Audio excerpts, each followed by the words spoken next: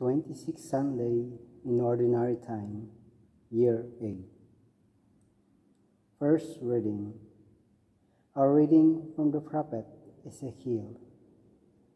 The word of the Lord was addressed to me as follows. You object what the Lord does injustice. Listen, you house of Israel, is what I do unjust. It is not what you do that is unjust. When the upright man renounces his integrity to commit sin and dies because of this, he dies because of the evil that he himself has committed.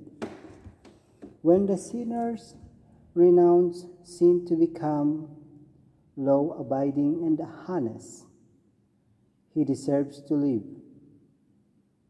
He was chosen to renounce all his previous sins.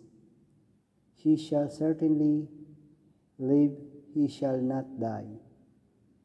The word of the Lord. Praise to you, Lord Jesus Christ. Remember your mercy, Lord. Lord, make known your ways.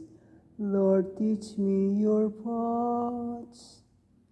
Make me walk in your truth and teach me, for you are God, my Savior. Remember your mercy, O Lord. Remember your mercy, Lord, and the love you have shown from of old.